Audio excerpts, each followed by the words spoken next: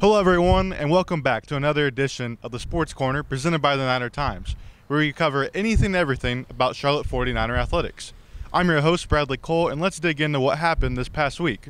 On the road, the Charlotte volleyball team struggled with two 0-3 losses against North Carolina and Winthrop.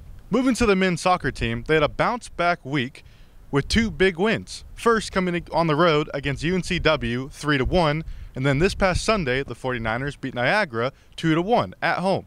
For the first time this season, the 49ers got on the board first with a goal from Jonathan Iringo for a 1-0 lead. The assist came from Cameron Lacey. After the Purple Eagles evened it up later in the game, Cameron Lacey once again came up clutch for the 49ers, scoring a goal to make it 2-1. The 49ers now move to 4-2 on the season and will host South Carolina this Saturday at 7 p.m. to start Conference USA play. The Charlotte women's soccer team struggled at home this week, losing to Southern Miss 0-2.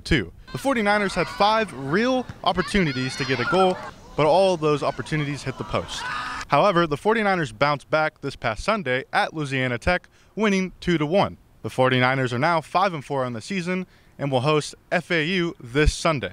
After a successful 2020 season for the Charlotte baseball team, the team is now back on the diamond this fall, gearing up for the spring season. The Charlotte 49er football team took a perfect 2-0 record into Atlanta, Georgia this past Saturday to face Georgia State in a non-conference affair.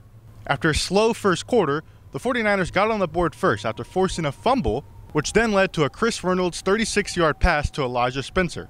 However, Georgia State would also score on a 35-yard touchdown pass, making the score 7-7 going into halftime. Coming out of the half, the Charlotte 49ers forced a safety as Georgia State was trying to get out of their own end zone early in the third quarter. This gave Charlotte a 9-7 lead. However, Georgia State would find an offensive spark to win the game 20-9. The 49ers struggled overall on offense, only scoring in the first half. The 49ers will now look to bounce back at home against Middle Tennessee this Friday at 6:30 p.m.